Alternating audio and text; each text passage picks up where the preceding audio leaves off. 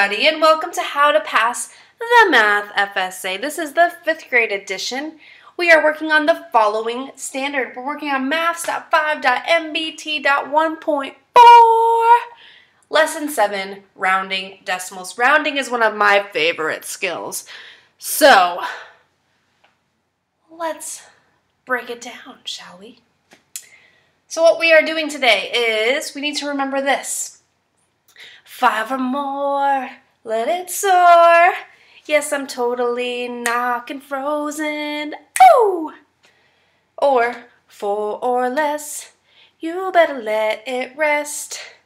Okay? And I also have another little ditty for you that goes, everything else becomes zeros, everything else becomes zeros. We'll get to that, but first, let's start with example 1, shall we? All right. What is 5 and 268 thousandths rounded to the nearest hundredth? All right. So first, let's find and underline the hundredths place. Decimal to the right, tenths, hundredths. There it is. This is the tenths. This is the hundredths place. So we look next door. Spotlight to the right. 8 goes in the 5 or more. Let it soar and add 1 to the rounding place. So we bring everything down. 7 and the 8 becomes a 0. Because I'm such a scholar, I'm actually going to drop this 0 because it doesn't really matter when we're in the decimal places and there's nothing behind it. So 5.27 or 5 and 27 hundredths. If you put 5 and 270 thousandths, I think they would give it to you. All right, we're moving on to example 2, but before we do, I've got something to share with you. It's like a rhyme game today. If you want to be working on the same examples that I am, you can download my How to Pass the Math FSA resource by clicking in the link, the description box below. There's a link. Click that. It'll take you to the complete guide, and you will be on your way to rocking the FSA. Gosh, I'm just like a rhyming fool today. All right, example 2.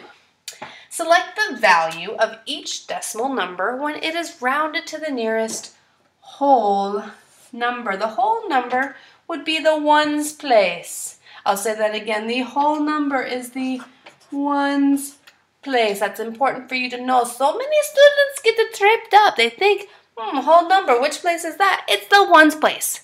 Okay? Whole number is the ones place. All right. This is a matching item question.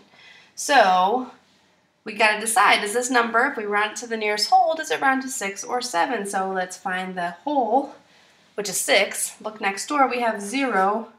That's 4 or less. You better let it rest, so it stays a 6. Here's our whole, look next door. 5 or more, let it soar, and add 1 to the rounding place. 6 plus 1 is 7. Look next door, that's a 2. 4 or less, you better let it rest. Keep it at a 6. And look next door to our 4. 4 or less, you better let it rest. It would stay at 6 holes. Okay. Example 3. I don't know what that was. Alice rounded, just felt like doing that. Alice rounded to the number 7 and 289 thousandths, and the result was 7 and 3 tenths. To which place did she round the original number? So she says she had this, her original number, and when she rounded it, her result was this. Well, let's see which place remains. It looks like she rounded to the tenths place because the 8 next door would let it soar up to a 3 and everything else becomes 0. Or in 5th grade case, with decimals, non-existent. You don't even need them there. So to the nearest tenths place. Select all the numbers that round to 7 and 2 tenths when rounded to the nearest tenth.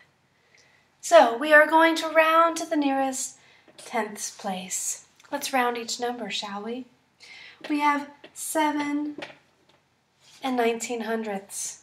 and we round to the nearest tenths. We see that it's 5 or more, and we let it soar, so we add 1, which would be 7 2/10. Mark it. Next, we have 7 27 hundredths. Round to the nearest tenths place, looks next door. That's let it soar, so we add 1. That would be 7 3/10. That is far too much. Now, 7 233 thousandths. Nearest tenths. Circle it.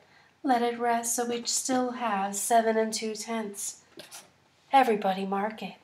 Okay. 7 345 thousandths. Round to the nearest tenths. This would rest, but we would be left with 7 3/10. That is not a correct answer. And 7 201 thousandths.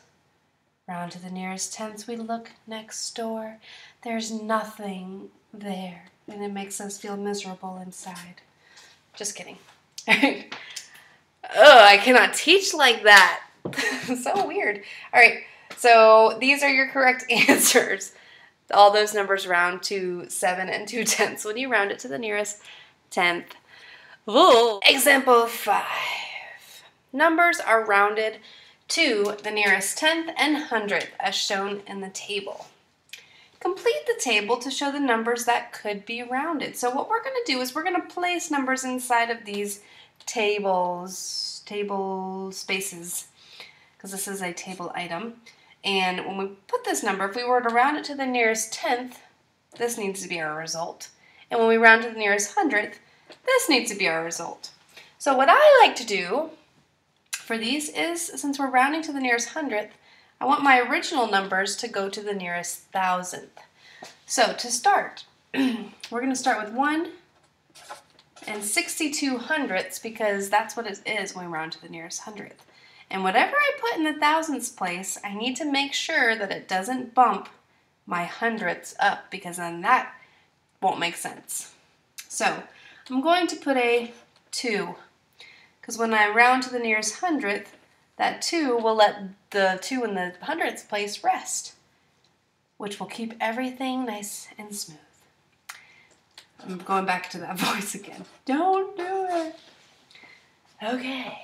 Now, all right, so my next one is 3 28 hundredths. So I put 3 28 hundredths in the box.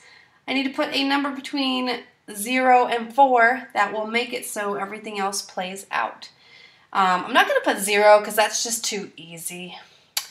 But I will put 1. It's easy, but just a step up. And finally, 6 35 hundredths. Put something behind it that will not bump our hundredths place up. So I could put 3. All right, that's how you do this one. Okay, everybody, motivational message time for you. Today's message is to start living your life fearlessly. That means in a way that you do not have fear in your life. Don't let fear hold you back. If you know that you're meant to do something and that you're supposed to do something, do it and have faith that it will work out, okay? Be brave. We need to stop being scared and stuck inside of this box. Break out of the box and be you, okay? Start living your life fearlessly and say, fear, bring it on. You ain't gonna stop me. And ain't a word, so I ain't gonna say it, okay?